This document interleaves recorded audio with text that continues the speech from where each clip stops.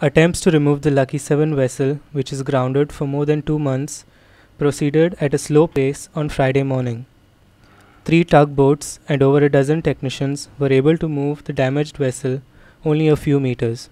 Over a dozen technicians and 3 tugboats tried to remove the Lucky 7 vessel off the Miramar shore late Friday morning. Efforts were unsuccessful, especially as the bottom of the hull is filled with water due to the damage at the base as well as a low tide. Work is but for now in place as the vessel has moved only a few meters. The vessel has to be anchored at Aguada Bay by the next court hearing on September 27th. A video journalist Sham Chari at the Miramar beach.